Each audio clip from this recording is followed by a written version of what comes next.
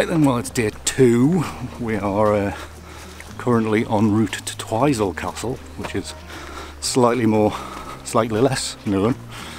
I think it harks back to not that long ago. I think the original was more medieval, like 1400s. The current ruin, just going to stop for a breath because I'm already knackered. The current ruin is from the 1760s or something. More of a stately ruin, more manor house than a castle. But probably its previous location is why it's referred to as a castle. So heading up this big bank. So I'll be out of breath by the time we get to the top. And then we'll get underway with some shooting and see what everybody else is going to do today.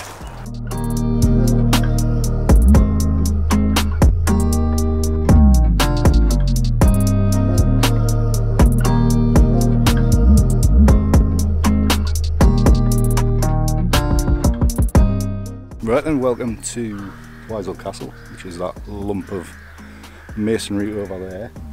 Now, I have to admit, I am the because I criticise other people for this, but I am a terrible workshop leader today because I have never actually been to this location before. Knew where it was, knew what it looked like, hadn't actually physically been in position for photographs. So yes, I am a terrible workshop leader today, but it's a beautiful morning. Sky's bright. To be honest, it's shorts weather, so we're definitely down to the t-shirts. I think jeans has been a bit overkill, but lovely weather, lovely light, just nice and airy. Obviously it's springs, everything's fresh and green, so you can get some these sycamore things. Highlighting with a bit of backlight against the darker stonework. So there's lots of things to try. So, but mainly, me being me, I'm going for the vista look. So I'm thinking immediately castle on the right hand side of the frame. On the other side of the frame, this oak tree. So that's probably going to be my composition. I'm going to work on that, moving the camera to isolate the castle, and then other direction to isolate the oak tree, slap them together in post, and we should have a nice scene. And obviously that's from this direction. Probably going to do some shooting from the other side as well, which is catching more light at the moment, just so the castle's a bit lighter. It's always better with a bit of light in.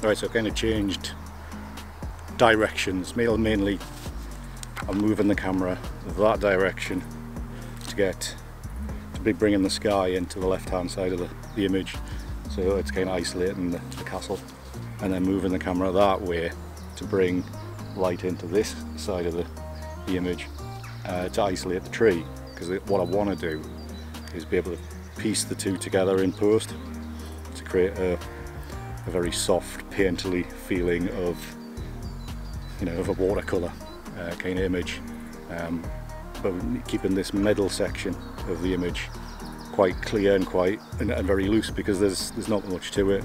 There's a fence in front of the castle which I would quite like to be rid of, not by actually cropping it out or cloning it out in post, but actually to let the movement get rid of it.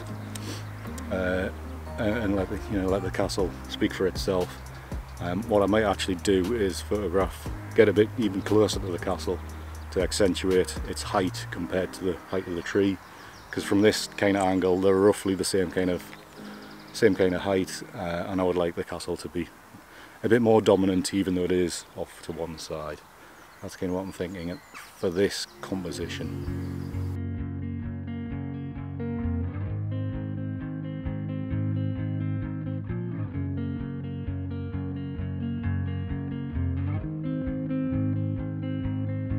Blue dude, blue moon, kinda mysterious, shaded with someone I'm not really into. Do you need to fix it? Talking bullshit. It's hard to see you when your eyes look dull. Who's gonna save you? Who's gonna make you not blue?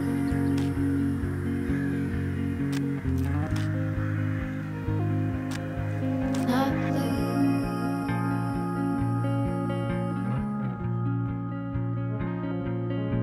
Blue dude, bad mood, sort of witty and jaded, but let's not talk about you. Alright, we'll move to the other side of the castle, to the, what direction are we? The east side. And since we arrived, the sun has moved further that way, so the light is better on the other side now, and there's a bit more cloud coming as well. But I just thought I'd get another range of shots from this side, just to see what the variances are, see if it works better. Just with, you know, natural movement, moving the camera more in that direction in the majority, rather than this way as I have been doing from the other side. Again, from this side, there's a view. It's a side profile view of the ruins, with an oak tree in the kind of middle distance. So it's almost exactly reversed, this kind of image. So we'll see how that goes. But yeah, it's a lovely morning still. A little bit more cloudy, and there's cloud forecast for the rest of the day, so it might get easier, harder to shoot. Depends what you like. I do usually like a bit of catch light, but when there's no catch light, the subject's always the same. So we'll see how this goes. Yeah, but nice to be shooting something different for a change, something I haven't shot before. Do you need a picture? Well, I get so. It's hard to take one when your iPhone's full. Who's gonna save you? Who's gonna make you not blue?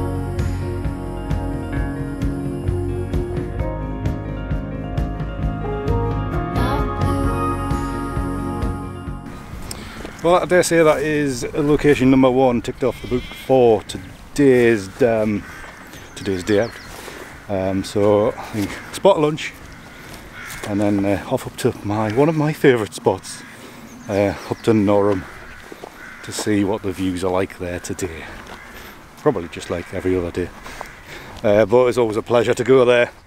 If you've seen one of my very early videos about Turner's view of Norham, so no doubt we'll be down there for another view of it, and up also into the castle, I would hope. So yeah, be good. Looking forward to that part, definitely, even though I've very much enjoyed taking a look at Twizel here, as I've never shot it before. So yeah, nice experience. Good to have plenty of discussions with the attendees.